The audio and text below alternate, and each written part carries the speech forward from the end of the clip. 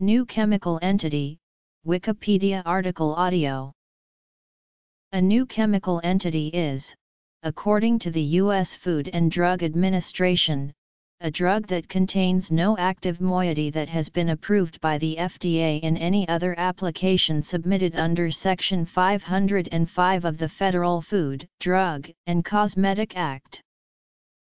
Definition: a new molecular entity is a drug that contains an active moiety that has never been approved by the FDA or marketed in the U.S.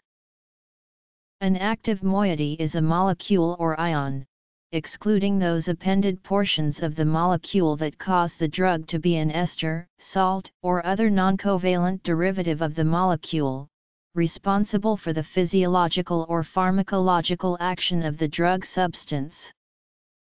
An NCE is a molecule developed by the innovator company in the early drug discovery stage, which after undergoing clinical trials could translate into a drug that could be a treatment for some disease.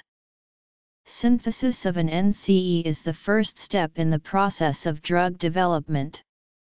Once the synthesis of the NCE has been completed, companies have two options before them.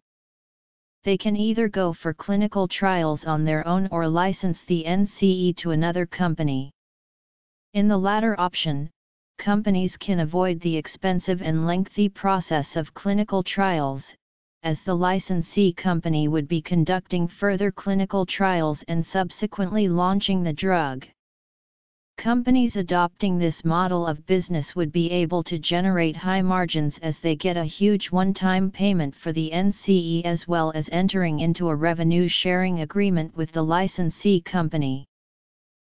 Under the Food and Drug Administration Amendments Act of 2007, all new chemical entities must first be reviewed by an advisory committee before the FDA can approve these products.